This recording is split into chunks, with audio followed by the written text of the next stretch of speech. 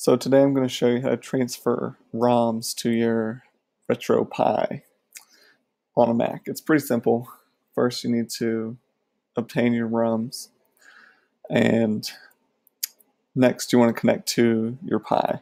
So the easiest way I found is to click help and then type connect to server. You'll type smb:// and then this is your Raspberry Pi IP. And this can be found when you're in your RetroPie and you go into the settings, go down all the way to Wi-Fi, and it'll display your IP. So I'm going to hit connect.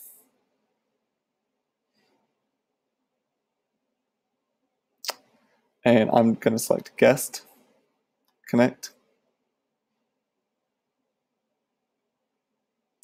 And here I can choose where to go. Since I want to see the ROMs, I'll double click here. And it opens up a new tab for me. So I have ROMs. These are all the emulators that are supported on the RetroPie as kind of a default. I know you can add others in as well.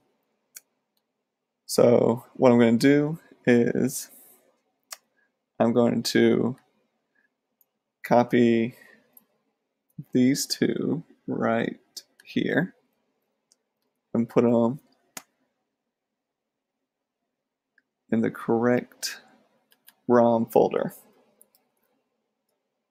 So as you can see, it's going to take just a little bit of time to copy these two ROMs, but once you've done this, you'll go over to your RetroPie and reboot it. So pretty simple, and then once you finish rebooting, this Super Nintendo emulator will display as well, and it'll show me that I have 2 games.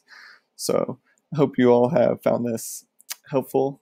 I think it's the easiest way to transfer ROMs personally, because I don't have to worry about a USB or anything like that. So yeah, hope this has been helpful for you.